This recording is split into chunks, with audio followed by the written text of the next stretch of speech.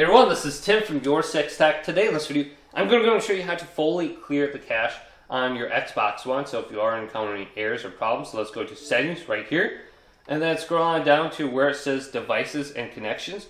And the first thing we want to do is go to Blu-ray, and then go to Persistent Storage, and clear the persistent storage under here. So once we do this, we should be able to turn off our Xbox by holding down the Xbox button and go to Turn Off Console.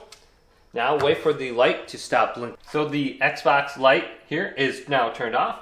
I can unplug my Xbox One from the wall outlet, and we're going to leave this unplugged for approximately 1 to 2 minutes. Now when you have it unplugged, hold down the Xbox button right here for at least 20 to 30 seconds, and this will drain any kind of like residual power that's left in your Xbox One. Then after the 1 to 2 minute duration, plug it back in, and then press the Xbox button to start it back up again. And hopefully any kind of like little issue that you've been having is fixed by doing this.